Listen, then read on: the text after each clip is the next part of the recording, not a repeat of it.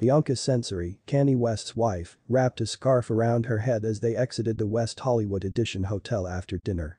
Kanye West's wife Bianca Sensory turned her head while dining with her husband at the West Hollywood Edition hotel on Monday night.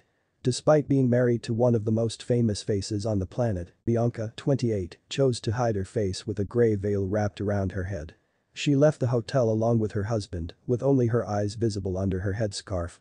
Bianca wore a camo print jacket, leggings and black knee-high boots, while her husband, 45, wore a Berlin t-shirt and slacks. This isn't the first time Bianca has been caught covering her face. Last week, she covered her face with a black t-shirt with a mask on her head as she walked hand in hand with Kanye. For her part, Kanye has also become known for her various disguises in recent years.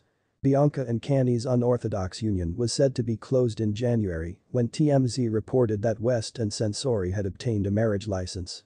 They will marry in a legally binding ceremony. Bianca has worked at West's Yeezy brand since joining the company in November 2020.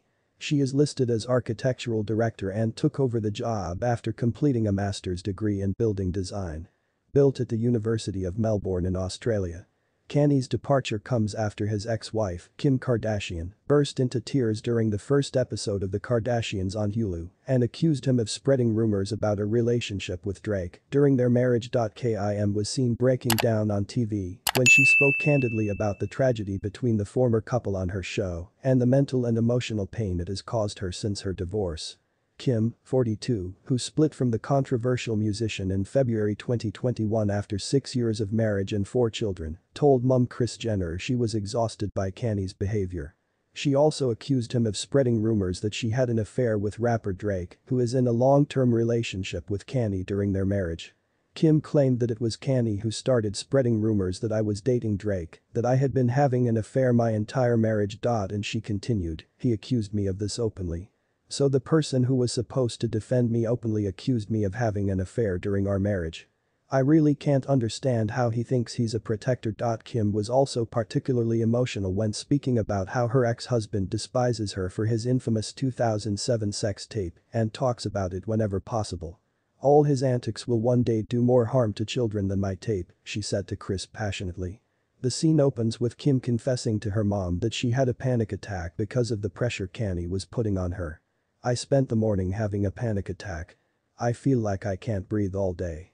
You know, when you're about to cry, your throat feels like it's about to cry. This is how I feel all day, Kim said. At the confession ceremony, Kim admitted that a lot has happened between me and Kanye at the moment and that he has controlled the media. Even with all the crazy things Kanye says about us, like I never comment, I never post, she told her mother. Like, make up the craziest story about you and the gang, and we kept quiet about all the lies and everything else. With Kanye constantly posting about her chores, Kim said she would expect anything he texted Kanye to be posted online. Although it broke her heart, Kim says Kanye's inclusion of his family, especially his mother, in his rants online, is what pushed her over the edge.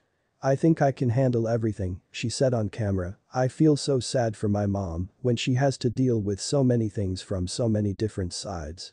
Kris reminds Kim that she can't control what Kanye does and that he does it himself. The Skims founder expressed his anger that Kanye continued to use her in sex tapes against her. He looked down on me because of my sex tape and talked about it all over town, she said.